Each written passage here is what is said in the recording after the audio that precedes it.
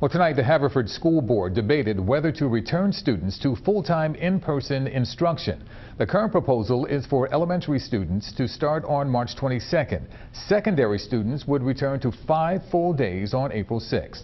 The district is working to accommodate social distancing in classrooms, and they have surveyed families. Parents and teachers made their feelings known during public comments. The teachers union is frustrated.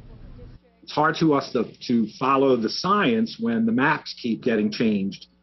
It's frustrating when you show up to play baseball and you discover that the game has been changed to cricket.